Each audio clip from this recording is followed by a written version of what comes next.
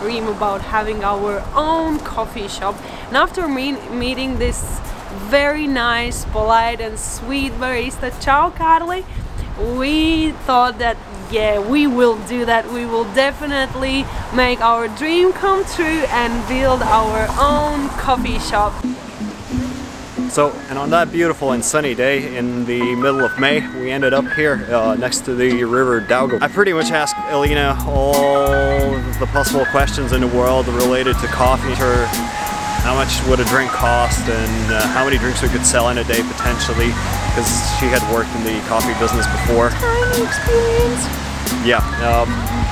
After getting answers to those questions, I kind of had it in my head that yeah, we're probably going to open a coffee shop very soon, which in the end ended up happening as well.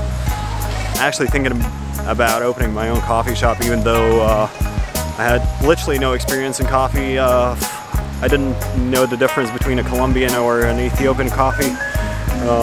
We didn't know a lot.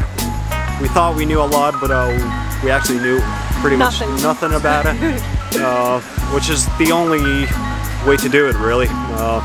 If we knew what we know now, we probably would have ended up not even looking at the premises that we found. What else? It's rainy. Yeah, it's very rainy.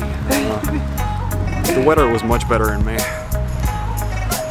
beautiful here. I mean, if you like rain, if you like rain, it's the perfect place to be. This is Riga.